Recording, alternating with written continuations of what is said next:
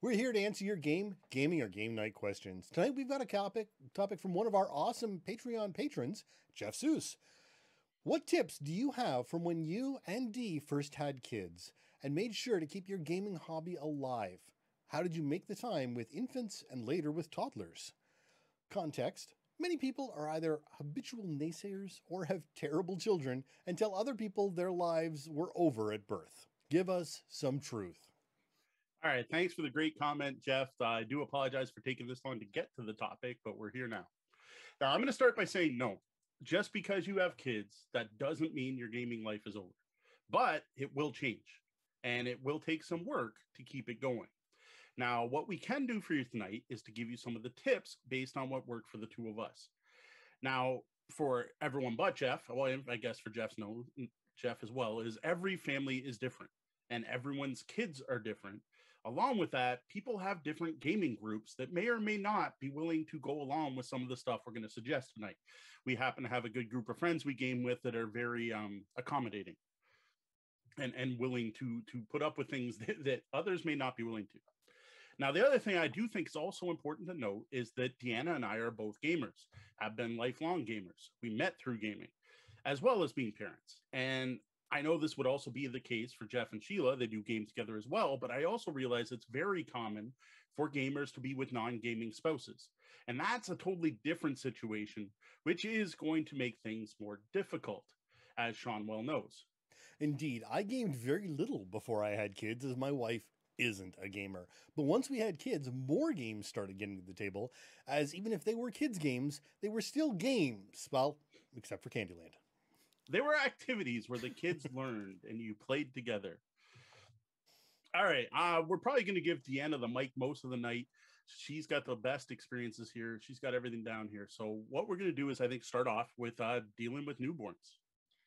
Okay, well, you have to expect to put things on a pause for a little bit because newborns are a pain. They're time consuming. They're going to take up your whole life, right? And when someone in your gaming group has a new baby, you have to expect that they're going to go AWOL for a little while. But once the baby's a month or two old, you might want to start making inquiries and see if there are ways you can accommodate them to help them start playing again. Some folks might want to jump back in, and some might want to wait until their infants are a little older. So that's from the opposite perspective. That's if you have a gamer parent in your group, Right. right? So if someone in your group has kids, don't expect things to go on as they have.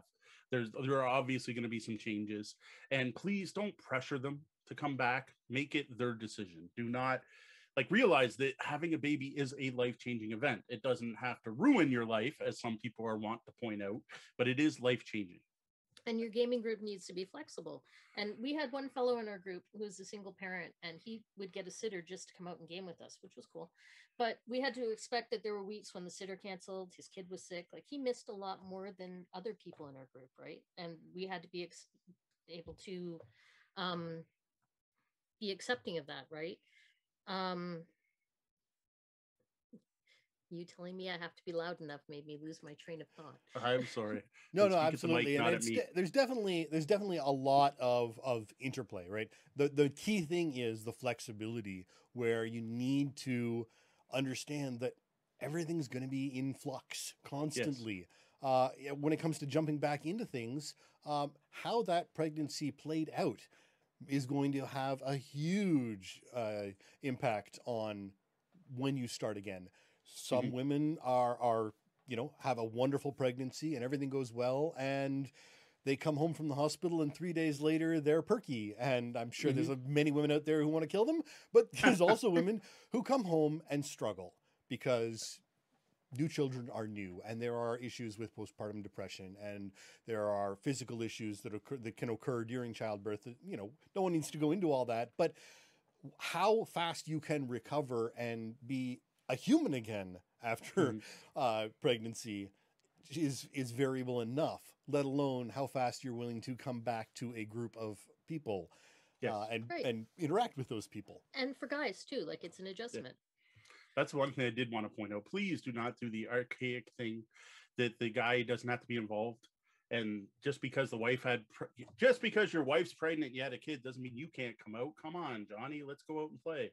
That's a dated concept. The men have a huge role to play, especially in early development in childs. And again, expect that both parents, that doesn't even necessarily be a man and a woman, both parents may have an adjustment period and may not be able to join back with your group right away.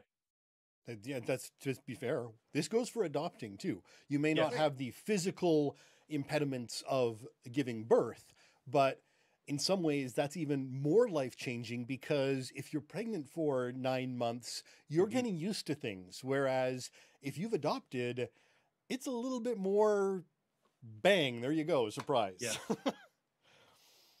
So, I mean, we were talking about when the one fellow in our group would get a babysitter, and that's nice and all, but if I had a babysitter when my kids were babies, I didn't want to get together and go gaming. I wanted to go out on the town, like, because it didn't happen that often. So, for me, the way to keep gaming going was to have it in our house, you know, have it on the home turf.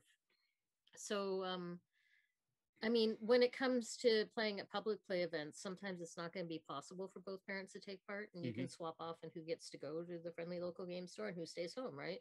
And for me, most of the time I sent Mo off to play because I didn't care as much. I'm kind of a homebody, and I'd rather be playing at home than at public events, right? So I'm like, eh. But I mean, you do whatever works for you and your partner, and you Yeah, and make sure you talk to each other and communicate, and find out, if one of you doesn't really care that much about going to the FLGS, that's fine, but don't assume that maybe because that person didn't previously want to go play the public play events they still don't. They might really want to get out of the house. Mhm. They might That's not really wrong. need that break to be around adults for 2 hours a week that they might not otherwise be getting. So even if they aren't regularly that go to the public play events gamers, they Mhm. might become one after, big events, just in order to, again, be with other adults, which can be a big thing sometimes, Yes. depending on your social situation as a new parent. One of the things to note, though, obviously, is this is going to depend a lot on your support structure at home. If you have babysitters, if you have family that can watch the kids, unfortunately, I know there are a number of people out there that are stuck is not the proper word. I don't want to say they're stuck with their kids, but they don't have someone else that can watch the kids. Yeah, we never So have. gaming at their place may be the only option. Yeah, we've never had sitters. We don't have family in the city that can babysit for us. So you play at the house with the ones with the kids or the youngest kids. I mean, it's a not a bad rule of thumb. And I mean, when my kids were little, I didn't want to bring them somewhere else and then game because I wanted to I felt like I needed to be keeping an eye on them, and then I can't do something immersive like gaming. That's not fun. That's just stressful. Right. Right. So though with really young kids, we used to play with the daughter sitting on the table in her oh yeah, bassinet or when whatever. she was in, like, newborn infants are malleable little creatures that just want to be wherever you are. So, I mean, even you were talking about, Jeff, about some children being really terrible. Like, even our second daughter, she was miserable and colicky, but I remember wearing her in a baby sling and just pacing up and down in the basement while role playing because she wouldn't cry if I was walking with her, right? I just couldn't set her down. I'm like, and one of the rules in our game group at the time was you're going to have to put up with Deanna breastfeeding. yeah, no, if that you was weren't just comfortable with that, if you weren't comfortable with welcome that, in my house. you weren't So I'm welcome. like, Yeah, because she's like, the kid's hungry, I'm going to feed it. So that again is up to your own personal comfort level. But again, that's where you need to talk to your group, right? You need to communicate with them and make sure they're good with it. But that is a great way to keep gaming, especially with a toddler, right? Or sorry, an infant, before when they're super needy, but in a different type of not mom needy. Yeah, when they're first born, most of the time you keep them up against you, and if you're lucky, they will sleep a lot. Some of them not so much. There's a wide variety, but for us, our first one slept like a baby for for lack of a better term all the time, and then our second was the one that didn't sleep as much. But we were really lucky with the first one, and we could have done all the gaming we wanted at the time. And to be honest, when it first started, I'm like, we're never gonna stop gaming. This is awesome. And then you hit a period where it did become an issue. Like when they were infants, it was working really well. We're like, wow, all right. And then they got a little older, and it's a little more titchy. I think the most important thing is you set up the expectations with your game group. I mean, if they know they're showing up at your house and you're going to have an infant there and you're going to have a baby in the room with you, or you're going to be taking breaks to take care of kids, and they know it ahead of time, that's, it's like any gaming contract, right? Just setting Yep. up expectations ahead of time, and also setting up expectations between you and your partner, so you're not breaking down and having an argument over whose turn it is to get the bottle in the middle of game night, because that's no fun. The other thing too is I think normalize it. If you're going to be gaming with your kids, one of the things you need to do is normalize it at a young age. So like our kids grew up talking about the role-playing friends. The role-playing friends were people that came over once a week. The kids didn't know what a week was at that point, but Nope. came over now and then. And they'd often be like at dinner, oh, the role-playing friend's coming over tonight. So it was normalized. It was just part of their day-to-day that now and then mom and dad sat and played games. And at first, well, mostly they went to bed early enough. It wasn't a problem. But we'd set them up on the TV, or they watch Zaboomafoo on DVD or whatever. We'd set up something for them to watch, and we'd play. And sure enough, they'd interrupt now and then. But it was part of regular life. It was never a big event. It was like, oh, we're gaming tonight. It was like, yeah, it's Monday night. The role playing friends are coming over. Yes. And I mean, if we had wanted to play in the middle of the day, that might have been more problematic. Yeah. But we would do it later in the evenings. They'd once they were like, preschoolers, they'd be up for a couple hours. I would keep something exciting and rare that they didn't normally get to do, like a special TV show or something that they really wanted to watch. And they're like, our basement is set up that they're kind of in the same room with us, but off to the side, and they'd watch that. And then we'd have to pause, and one of us would take them upstairs to bed. And then we come back downstairs and keep gaming. And, thankfully our group was accepting of that. But again, they knew, I'm going to disappear for 20 minutes and take the kids upstairs and I'll be back. Right. So, yeah, setting up the expectations again is really important, not only for the group, but for the kids as well. Yeah. Right. They need to understand that this is happening and what's happening, and maybe they know that they're getting something out of it, right? Maybe they're getting that show that they never get to see another time, or they're getting to stay up a little bit later or something.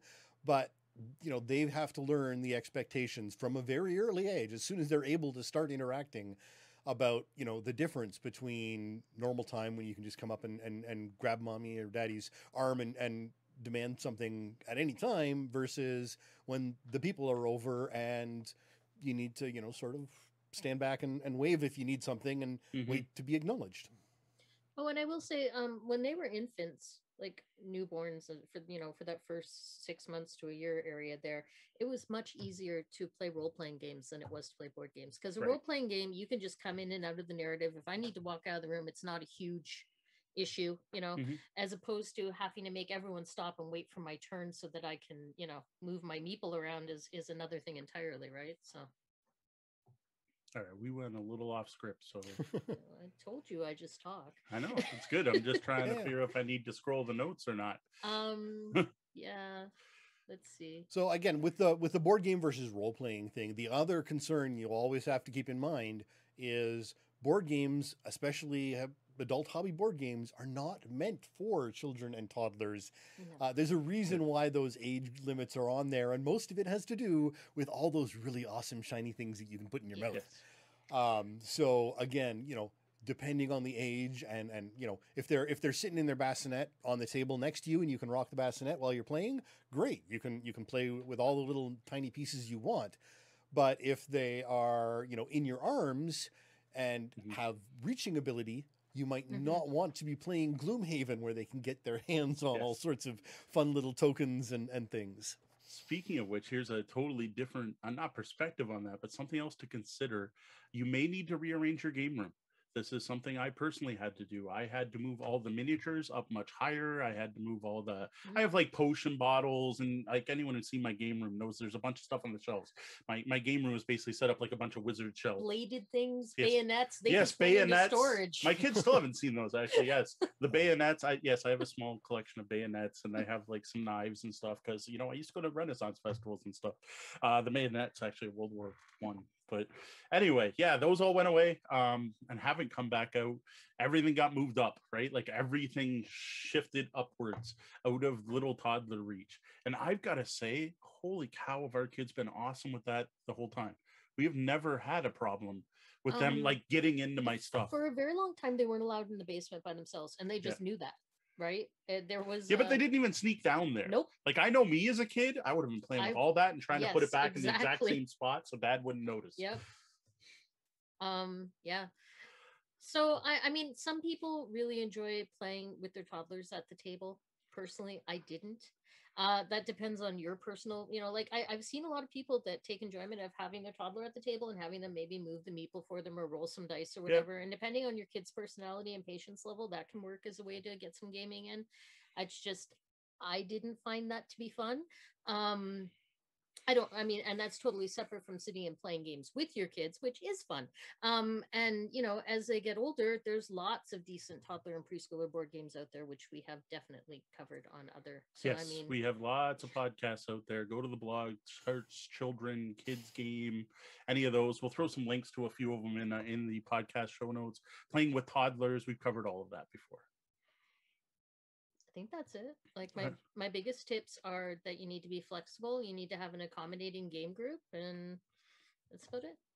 Yeah. So part of it's going to really depend on the kids, right? Their patience level, their personality, and the comfort level of your group, right?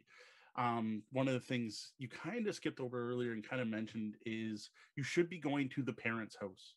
Like, don't insist someone come to your place if they're the ones with the parent, because you probably don't have all the things that child might need on hand, whereas the parents would. And maybe you haven't moved everything 3 shelves up. And yes, I was going to say your house might not be as child safe and so on. Child-proofing is a significant and time-consuming event, an ongoing event. So yeah, so I would recommend like offer it up. Like you should put that forth. If it's not you that's pregnant or had the child, offer to go to that person. So hey, you know what? If you want to keep gaming, how about we play at your house? I'll keep DMing. I'll bring all my books, whatever the case may be.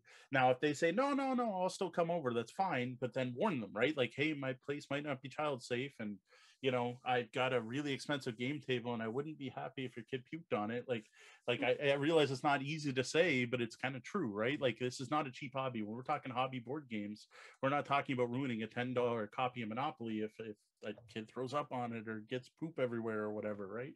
And so that is something they should consider. It should be considered. And as a parent, realize this, right? Because you do, like Dana used to call it mommy brain. Sometimes you're not quite thinking straight. Oh, definitely. You don't sleep for a couple of years. You get a little foggy. So don't expect as a parent for people to accommodate you. Just because you have a kid doesn't mean people should bend over because you have a kid. Yes, our society in general, we treat especially young parents and parents with young children a little differently, but there's no preset rule that your game group has to let you bring your kid or something like that. Again, that's all that expectation. Talk about it. There should be a session 0, I guess, for your group, right? Get together and say, hey, we're going to have a kid. They're coming around this time. We're probably going to be off a couple weeks. We would like to keep gaming if we can. Here's some ways we thought to do that. What do you think? It evolved. Like, I didn't know that I was just going to be like, I'm breastfeeding. You all can deal with it. I didn't know that was going to happen until I was in the hospital. And like everyone, including the janitors, walking into your room. And I'm like, all right, apparently I just got to get over this. So, I mean, it evolved, right? Like, and we didn't know what it was going to be like. Being a new parent is, it's, you're diving in. And by the time we got to the second kid, it was like, here, keep your sister busy. Go watch TV. We're gaming. Well, not at first. Yeah, actually, the second pregnancy was rough. Yes, I wasn't up to anything for a while. For a long time. Yeah. Yes.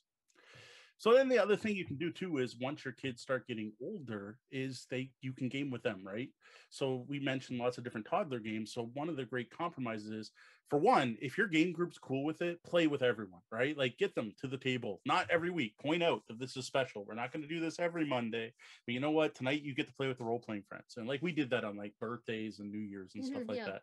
But that's great. But again, get your group's permission. Don't just show up to, Twilight Imperium. You got a 12-hour game night planned with a toddler. Don't do that to your friends. Okay, it ahead of time. But the other thing you can do is the kid compromise, right? Well, tonight mom and dad are going to be playing with role-playing friends, but how about tomorrow we'll sit down and we'll play Laundry Jumble or whatever toddler game your kids are into, or we'll play Candyland, right? So you get that reward, or even better, if you can do it in the same day, right? Because then you get the game table and everything set up and cleaned, and you play with the kids. And then when the kids head off to bed, the gamers can come in and start playing. Yeah. And that worked really well for us on Yeah. on events like New Year's and stuff, because we'd only do it a couple times a year, right? So, yeah.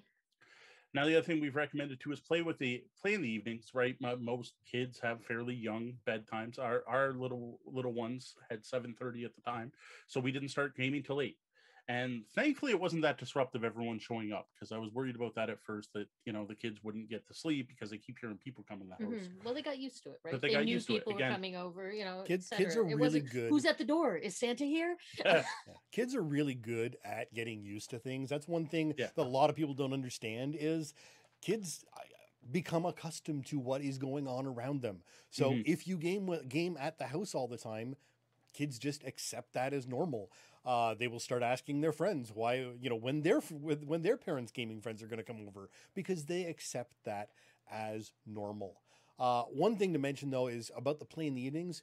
While many kids, and I think most parents, will hope that their kids do the nighttime sleeping thing, that's not always the case. Yes. Some kids do have some pretty messed up sleep schedules, and it takes time and a lot of effort to get those switched around sometimes.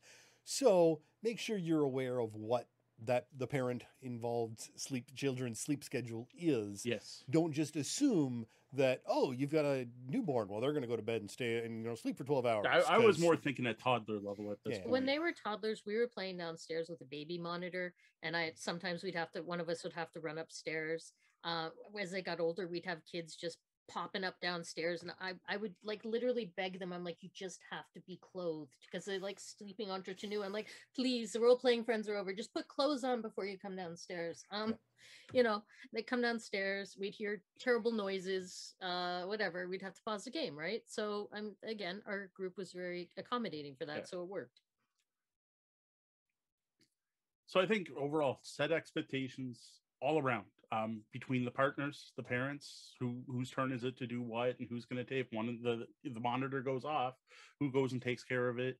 Let the group know what's going to happen. Let the kids know. Don't include the children in this, right? Let them know what's coming. Like, even very small children can grasp a lot of these concepts. Yep. And even if they may not seem like they understand you. The other thing that will help is keeping it regular. Game night shouldn't be a surprise. Like, people just showing up at the house is going to be way more disturbing as then everyone comes over on 8 o'clock on a Monday. Yep. So regular scheduling, but that also goes with trying to maintain your game group. And it's another one of our big suggestions to not have your game group fall apart, is to try to get together and do something every week. And that's another thing, is once you have kids involved, things will go wrong.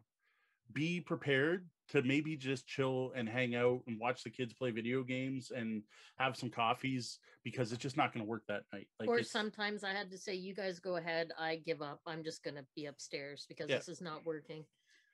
So it be accommodating on both sides, whether you're the parent or the game group.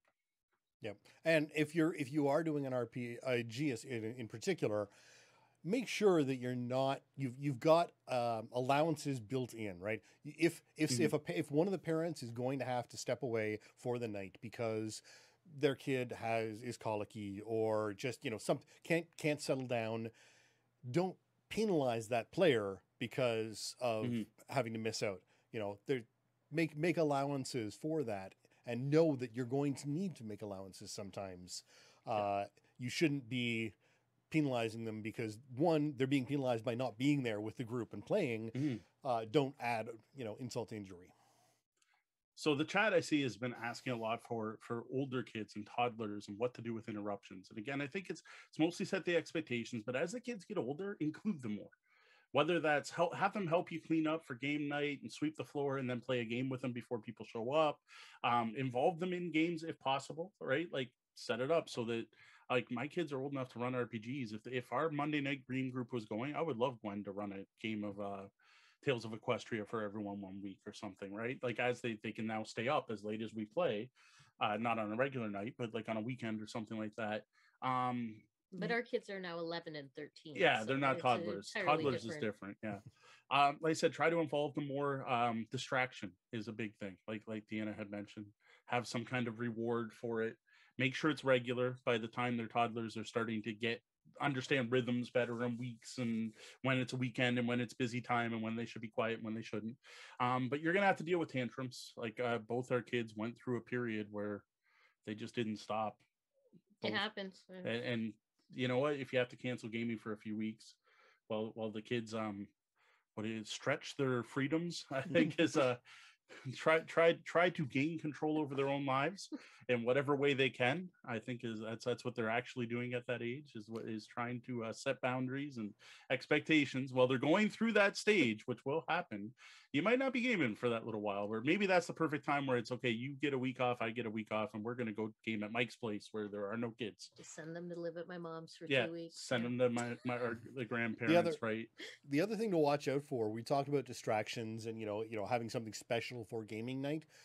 Make sure you don't go too special. If you set their expectations too high, they're going to expect that. And so you don't want to necessarily have to be going out and buying a brand new deck of Pokemon cards every week just so that you can play a game or something. It can just be screen time. Yeah, they didn't have a lot of screen time, so they were pretty, like now in the pandemic, it's gotten a little out of hand, but they didn't used to get a lot of screen time, so they were pretty happy. It was like novel to be able to come downstairs and watch TV and kind of listen in on what we were doing. Yeah, like the whole thing, right? They were excited about it. So, which is something I also feel I should mention, though we didn't care. You might want to warn your group to change their vocabulary, their language, and what happens in the games based on the kids being around. Now, us with our kids, I didn't worry about it. We never have. We've sworn around the kids since D. As I'm still shocked. We've gone almost a full episode here without any swearing. Been very good. She's been very good. And you know what? Our kids don't swear at all. Like, so it's not like we taught them bad habits or whatever. It's just something. I think I first read that Kevin Smith did that, and I was like, you know what? It's language. Like it's ways to express certain emotions that are difficult to express otherwise, and whatever. And we went with it, but that might not be for everyone. Topic matters would not be appropriate in front of my kids, and I would probably put a kibosh on it pretty quick. X card can matter for.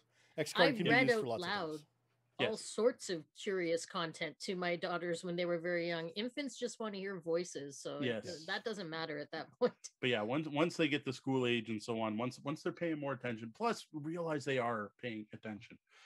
It's shocking stuff you hear about a month later or whatever now and then. But like we were playing fantasy games, like we were playing Warhammer.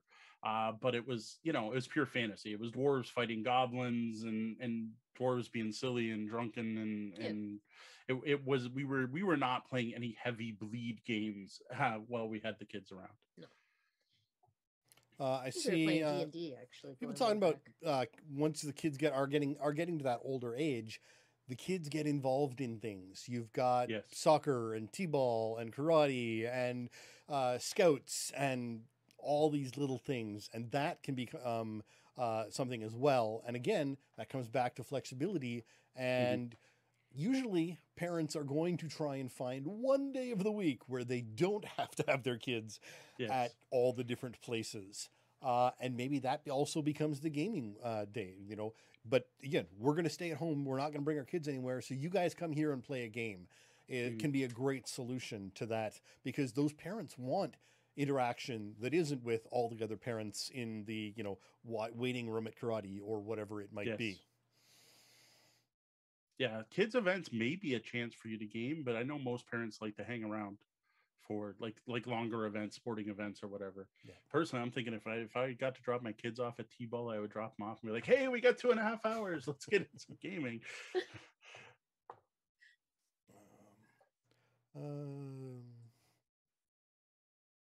All right, well, that's it for our discussion on continuing to game once you have kids.